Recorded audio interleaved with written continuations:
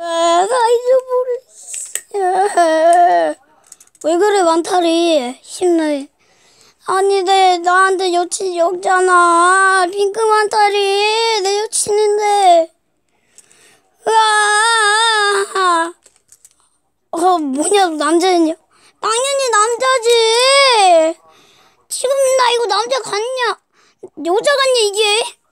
아니, 남자 같아. 좀 여자 같기도 하고. 뭐? 나 남자라 말이야. 이 핑크만타리가 여자지. 진짜 여자 맞네. 아, 핑크만타리 그립다. 그리워. 그립다. 핑크만타리야 향기. 난 만타리 냄새만 맡아도 좋아. 헐. 만타리 그녀 아름답고 예쁜요.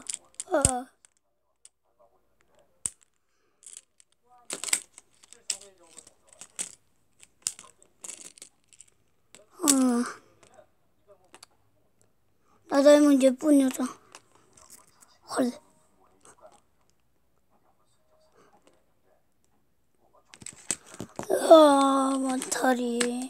만타리 핑크. 아름다운 만타리 핑크 그녀. 채취로도 받고 싶다.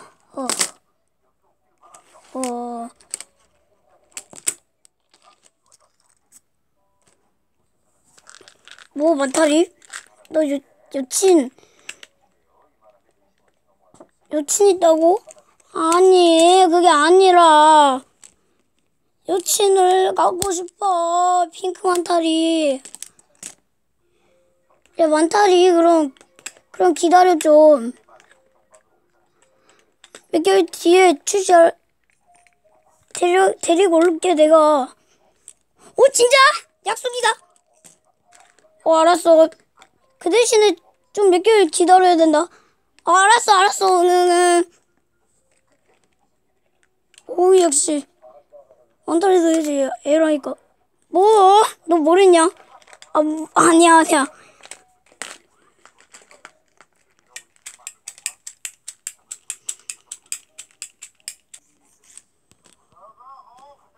야, 뽀로로는 정말 믿냐? 응, 난 믿어.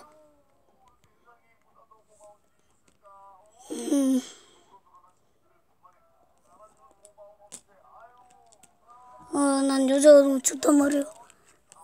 핑크만타리. 핑크만타리 사진만 봐도 좋아. 그 아름다운 그녀.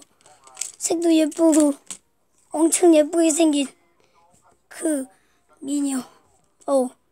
미인.